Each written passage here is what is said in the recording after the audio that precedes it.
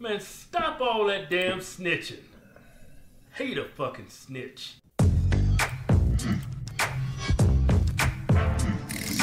It's hard being a parent. It is, man. Sometimes you just want to get in your car and just leave.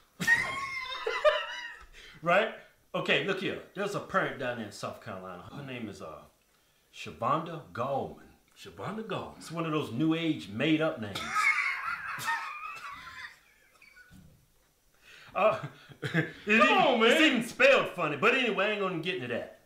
She's a real estate agent. She was coming home with a client and a 2-year-old daughter. Oh, that's a hard line of work, man. Real estate agent? Yeah. That shit could get stressful. Yeah. If you ain't selling nothing, you ain't making shit. Yeah, you coming home just looking crazy, taking out all of your damn frustrations on your family and shit. Right?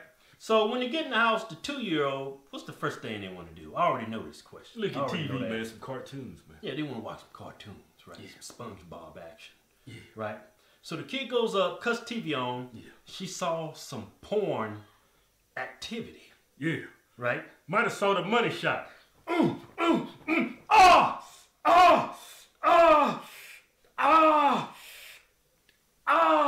Can you bust over there? Or then after he's done busting nuts, take some anal beads and rip them out of ass. That's what that kid saw. I bet it burned the retinas out of her eyes. Right? Traumatized the girl. So they escorted the little girl out the room, right? She's shaking. Oh my God, what the fuck was that? What the fuck did he rip out of that woman? Right? She said, you know what? I'm calling the cops. Yeah, I had enough of this dude in here busting nuts in my living room. Right? Turns out she's got a 15-year-old son, right? And he was in his room at the time. Yeah. And he had left some kind of shit up on the TV, so she snitched him out, called the cops on him. Yeah, you know what probably happened, right? You know, I don't have any experience firsthand with this. I'm just elaborating. You know, I don't look at porn. I've never been caught looking at porn. You know what I'm saying? Wait a minute, clarify. I'm just elaborating, man. What probably went down is he was probably in his living room looking at him a good scene.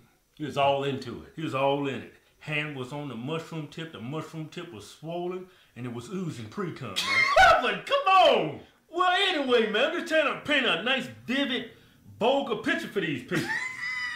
So here that damn door slam outside, and he's like, oh shit, he's got pre-cum all over the place. He panicked, right? Yeah. He cut the TV off, took off to his bedroom, man. Started wiping off all that pre-cum or whatever, you know? Right. By then, it's too late, man. It's too late. He forgot to change the channel or something, or take the DVD out. You got cold bust. But look here, mother. Yeah. I'm a parent. Look here. You need to have a serious conversation with your son. Yeah. At that age, when I was 15, I remember my goal was, man, I can't wait till I grow up. First thing I'm going to do is buy me some fuck tapes, a VCR, and I'm going to see how many nuts I can bust. That's the age. That's what age he's at right now. Yeah, so this is what you do. Look, I'm not going to have you out here busting all these safe